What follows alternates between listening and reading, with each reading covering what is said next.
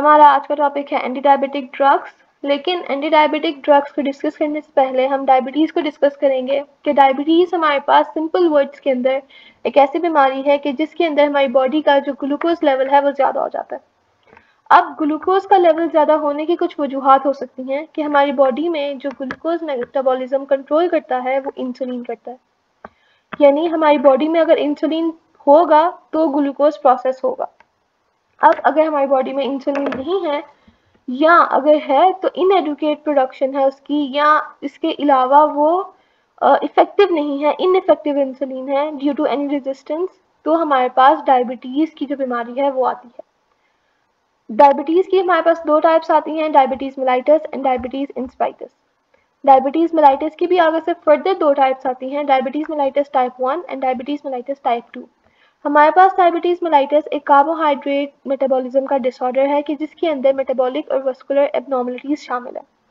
ये होता है इनएडुकेट प्रोडक्शन ऑफ इंसुलिन की वजह से या अंडर यूटिलाइजेशन ऑफ इंसुलिन की वजह से।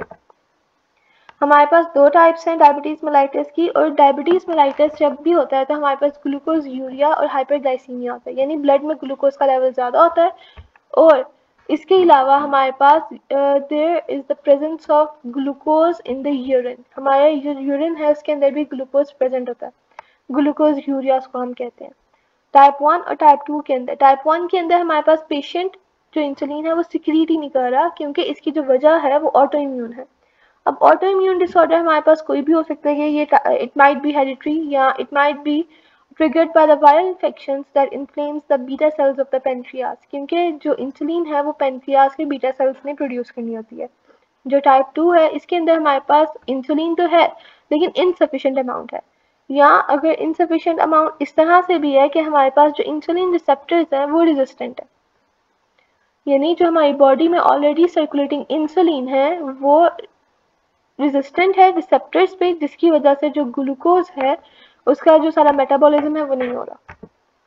इसके सिम्टम्स में हमारे पर glycaemia, glucose urea, polyuria, पोलीडिस्पिया, पोलीफेजिया and possible etching आ रही है, यानी excessive hunger, the presence of glucose in the urine and frequent urination, and the high level of glucose in the blood. Fasting blood glucose is higher than 126, manifested by weight loss, weakness and increased frequency of infections.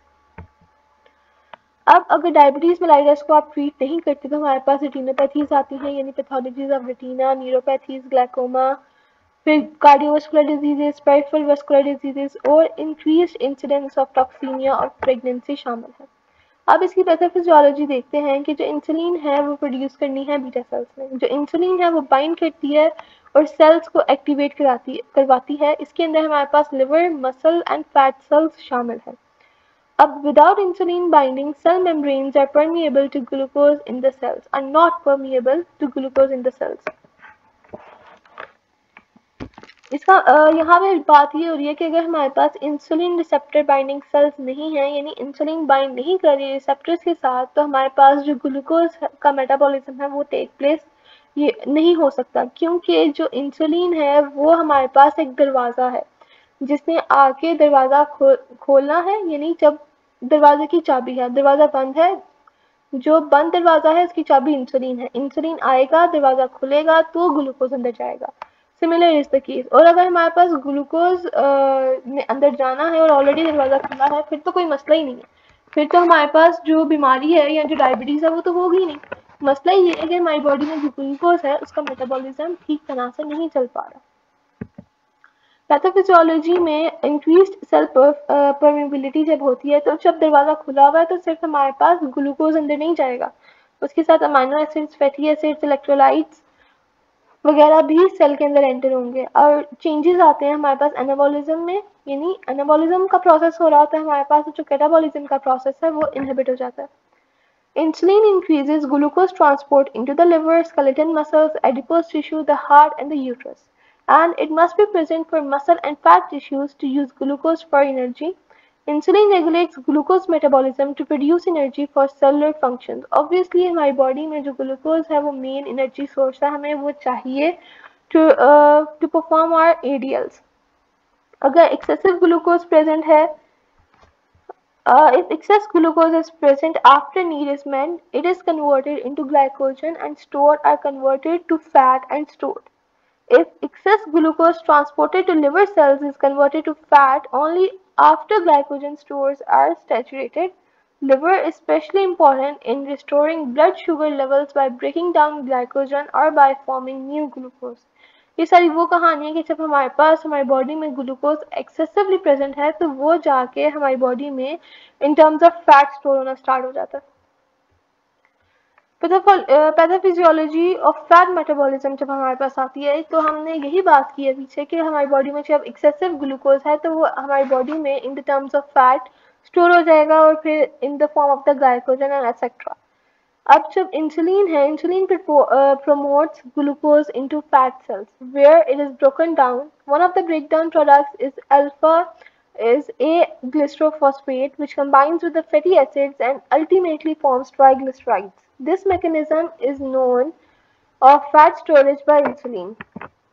Fat metabolism में जब हमारे पास insulin नहीं होगी तो इसका मतलब है fat is released in the blood stream as free fatty acids.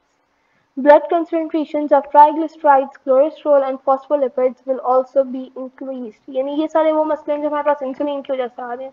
Insulin ने फैट मेटाबॉलिज्म को भी रेगुलेट करना था क्योंकि जब ग्लूकोज हमारी बॉडी में अब्जॉर्ब होता जाएगा, एनर्जीज में यूज होता जाएगा तो ग्लूकोज एज सच हमारी बॉडी में in the terms of fat वगैरह अब्जॉर्ब नहीं होगा.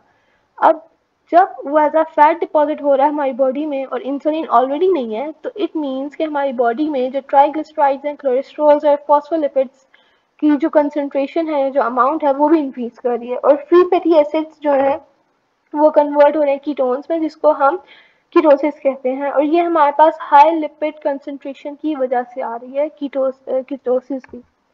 प्रोटीन मेटाबॉलिज्म ये है कि अब जो इंसुलिन है वो इंक्रीज कर रही है total amount of body protein by increasing the transport of amino acids into the sales. हमने कहा था जब दरवाजा खुलेगा तो डेफिनेटली हमारे पास सिर्फ ग्लूकोज सेल के अंदर एंटर नहीं होगा, हमारे पास प्रोटीन्स और बाकी सारे जितने भी न्यूट्रिएंट्स वगैरह वो भी सेल के अंदर जाएंगे. अब जब दरवाजा ही नहीं खुल रहा तो इट मीन्स कि हमारे पास ट्रांसपोर्ट ऑफ अमाइनो एसिड्स में भी मसला आ रहा है. जो इंसुलिन है वो प्रमोट करती है the effect of growth hormone को, लेकिन lack of insulin will cause protein break down into the amino acids. तो अल्टीमेटली हमारे पास जो अमाइनो एसिड्स होंगे वो न्यू प्रोटीन के साथ रिप्लेस नहीं होंगे. जब वो न्यू प्रोटीन के साथ रिप्लेस नहीं होंगे तो अल्टीमेटली हमारे पास वीकनेस आएगी. अब ये जो वीकनेस है ये रिजल्ट करेगी वेट लॉस में और abnormal functioning of the many body organs. इसलिए हमारे पास जो पीछे हमने बात की थी यहाँ पे वेट लॉस क्यों हो रहा है? क्योंकि हमारे पास प्रोटीन मेटाबॉलिज्म नहीं हो रहा. जब प्रोटीन मेटाबॉलिज्म नहीं होगा तो अल्टीमेटली हमारे जो पुराने सेल्स हैं they are not replaced by the new sales which will lead to the muscle wasting और वेट लॉस. अब है बारी एंडोजीनस इंसुलिन की कि जो ग्लूकोज है एक मेजर स्टिमुलस है इंसुलिन सिक्रीशन का. Oral glucose is more effective than the intravenous glucose because glucose in the digestive tract increases the release of the gastrin secretin and gastric inhibitory peptide, also stimulates vagal activity. और endogenous insulin जिसके अंदर हम other hormones that raise blood glucose level include cortisol, glucagon, growth hormone, epinephrine, estrogen and progesterone. Factors that inhibit insulin secretion यानी जो insulin secretion को inhibit कर रहे हैं, hypoxia, hypothermia and stimulation of the alpha एड्रिगेनिक 2 receptors. Classification of two types of diabetes. Type 1 results from the autoimmune disorder that destroys the pancreatic beta cells. It usually has the sudden onset associated with a high incidence of complications and which requires exogenous insulin, and 10% of those are with diabetes are with type 1. ये हमारे पास auto immune disorder था type 1 diabetes mellitus जिसके अंदर हमारे पास pancreatic beta cells destroy हो रहे थे. इसका जो ऑनसेट है वो सडन है. इसके अंदर हमारे पास एक्सोजीनस इंसुलिन हमें चाहिए और 10% हमारे पास जो डायबिटीज के केसेस आते हैं वो that are the type 1 diabetes mellitus cases. Diabetic ketoacidosis में हमारे पास एक लाइफ थ्रेटनिंग कंडीशन है. हमने कीटोसिस को पीछे डिस्कस किया था. Glucose can not be used by the body cells for energy so fat is mobilized for this purpose. Mobilized fat is then extracted by the liver and broken down into glycerol and fatty acids. Fatty acids are further broken down into the ketones. हमारे पास जो free fatty acids थे वो ketones बना रहे थे, जिसकी वजह से हमारे पास कीटोसिस आ रहा था। कीटोसिस भी हमारे पास डायबिटीज़ की वजह से ही आ रहा था, तो हम इसको डायबिटिक कीटोएसिडोसिस कह रहे थे, जिसको हम सेल परमिबिलिटी स्टडी करते हैं तो हम कहते हैं हाइड्रोजन अंदर जा रही है, सोडियम जहाँ सोडियम अंदर जा रहा है, पोटेशियम बाहर जा रहे हैं, हाइड्रोजन अंदर आ रही है और जो हमारे पास पोटेशियम है वो बाहर जा रहा है। तो दीज आर द केसेस कि जब हमारे पास जो हमारी बॉडी जो बफर सोल्यूशन है वो मेंटेन रखती है। अब जब हमारे पास एच पॉजिटिव आइंस अंदर आ जाते हैं तो जो इंट्रासेलुलर पोटेशियम है वो सेल से बाहर चला जाता है। जब एच पॉजिटिव आइंस अंदर आ जाते हैं और हमारे पास पोटेशियम जो आइंस हैं वो सेल से बाहर चले जाते हैं, तो वो result in the excretion of potassium ions in the urine. ठीक है, अब जब वो यूरिन में चले जाएंगे तो हमारी जो किडनीज हैं वो अटेम्प्ट करती हैं बैलेंस मेंटेन करने के लिए। अब उस बैलेंस को हम बफर सॉल्यूशंस हम कहते हैं कि the balance of the acidic and the basic pH. हमारे पास इसको हम इसको बफर सॉल्यूशंस कहते हैं। तो अब जो किडनी है हमारी वो अटेम्प्ट करती है to buffer bye excreting ketones. अब क्योंकि हमारे पास पोटेशियम यूरिन के अंदर आ रहा है तो हमने हमारी बॉडी ने जो बफर मेंटेन करना है, means the balance of the acidic nature and the basic nature. अब वो कैसे करेगा, वो करेगा कीटोन्स एक्सक्रीट करके। तो जो पल्मोनरी अटेम्प्ट आएगी टू बफर बाय ऑस्मोस ब्रीदिंग, इसको हम सारा कह रहे हैं डायबिटिक कीटोएसिडोसिस, जो हमारे पास जिसमें हमारे पास कीटोन्स की जो तादाद है वो ज़्यादा होगी। जो क्लिनिकल साइंस एंड सिम्टम्स हैं डी के इसके अंदर हमारे पास nausea and vomiting, thirst, पोलिडिस्पिया, पोलिफेजिया and polyuria, hypotension, tachycardia and shock है। डायबिटीज मेलाइटस टाइप 2, टाइप 1 हमने कहा था is resulting due to the destruction of the beta cells of the pancreas, लेकिन टाइप 2 हम कह रहे हैं it is characterised by the insulin resistance. हमारे पास इंक्रीज प्रोडक्शन है ग्लूकोज की bye liver and decrease Uptake है ग्लूकोज की in the liver, muscle and fat cells. Insulin resistance results in the higher than the usual concentrations of insulin are required। मतलब insulin है लेकिन वो resistance है, तो इट मीन्स कि हमारी बॉडी के लिए वो इंसुलिन इनइफेक्टिव है। अब जब वो इनइफेक्टिव है तो अल्टीमेटली उसका कोई फायदा नहीं है।